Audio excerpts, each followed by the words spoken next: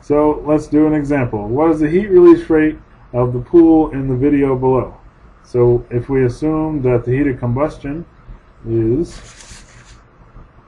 30.79 kilojoules per gram, and so we'll need to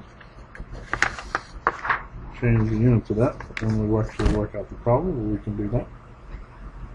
If we watch this video, we can see that it starts with a mass of 53 grams, and we have the pool fire burning, so it starts with 53 grams. Let me see if I can get it to work. I don't think I can write and watch a video at the same time, so we'll let it go, and I'll make notes on a piece of paper and write them on the next one. So we started with 53 grams. We're going to let this burn for 150 seconds. And it just burns out, right? So once again, the negative number comes from the miscalibration of the load cell not having actual negative mass in the pan. Very interesting.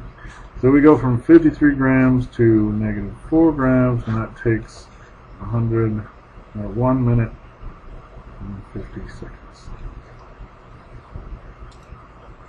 Alright, so we want to calculate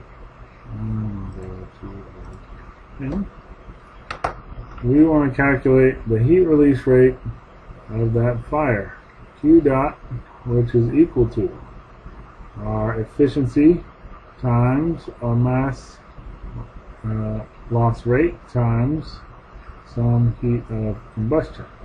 So we said our heat of combustion, delta HC, is equal to 30.79 kilojoules per gram, and we can adjust that to kilojoules per kilogram by taking, there's 1,000 grams and 1 kilogram, so that's equal to 30.79 times 10 to the third kilojoules per kilogram. And then if we need to know a chi, so if we say our efficiency is equal to 0.7, and then we need to know our mass loss rate. So this is equal to our mass initial minus our mass final divided by our change in time. So that's equal to 53 grams minus negative 4 grams divided by 1 minute and 50 seconds.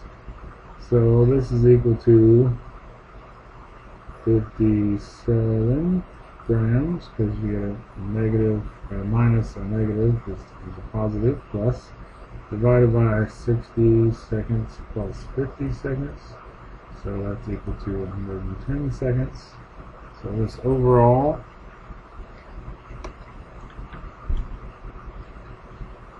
fraction is equal to 57 divided by 110 is 0.52 grams per second.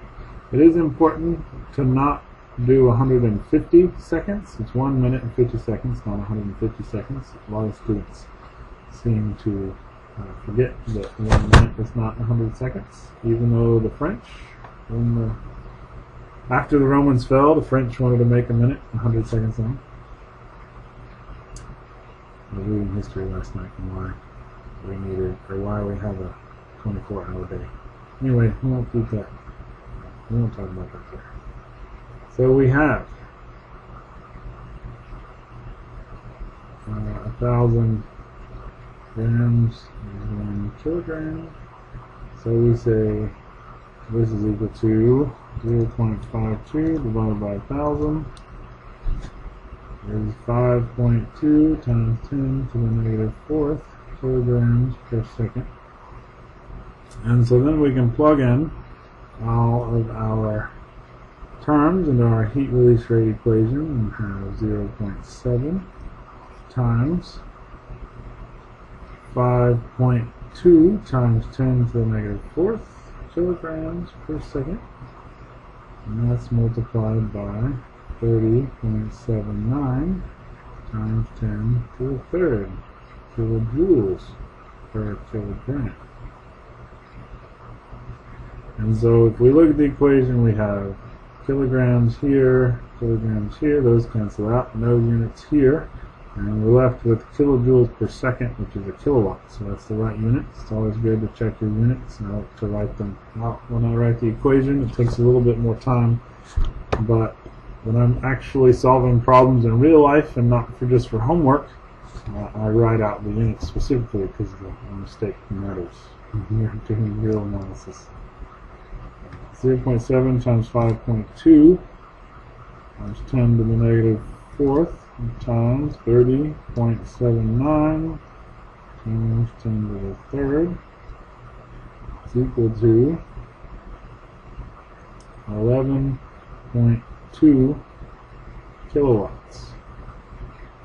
So the next question we ask is this reasonable? Right? It's important to ask, is it reasonable? So we saw the fire. We saw what the fire looked like. We know that from the slide before, we know that a waste paper basket is 100 kilowatts. It's waste paper. Now this is a big waste paper basket, not like one of the big sort of 3 feet in diameter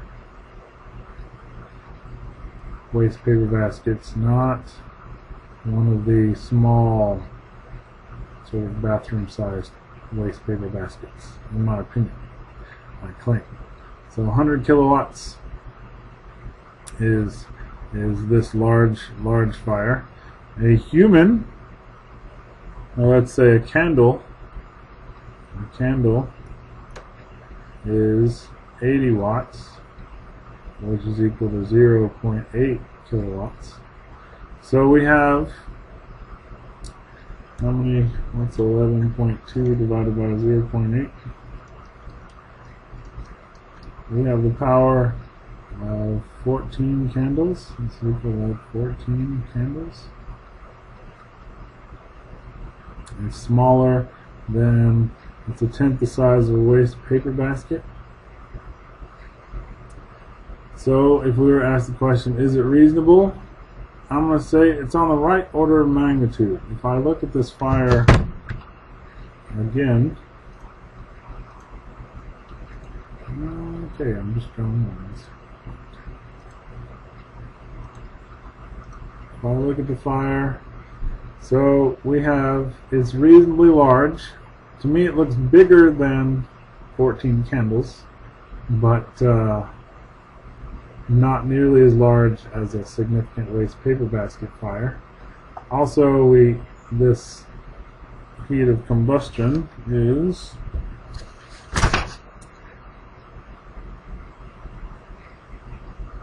less than gasoline. Gasoline is 43.7 kilojoules per gram. More than paper, but less than gasoline, on the order of nylon. So I'm going to say the answer we got is reasonable. I would say that yes, it's on the correct order of magnitude. We didn't get 11,000 kilowatts. We didn't get 0.1 kilowatts, so that's good. We're on the right order of magnitude, so according to the math, I think we did it right. So isn't it reasonable? Make a check. Is it reasonable? Check. That's it. Check. Okay.